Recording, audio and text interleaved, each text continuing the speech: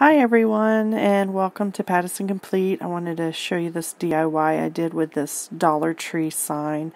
I added some ribbon at the top, or lace, or whatever you want to call it. And I added some legs. The legs are the only thing that are not from the Dollar Tree. I got those at Joann's for half price. But everything else was from the Dollar Tree. The lace wouldn't stay glued on, so I stapled it on. And then with the legs, I glued it on, but to keep it on until it dried, I taped it down. And here you see me taping it down. Sorry about the angle. So yeah, this was fun, and I want to thank you guys for watching.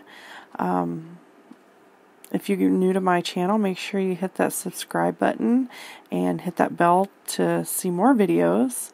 And make sure you like, share, and comment down below. And you guys have fun dressing up your Dollar Tree signs.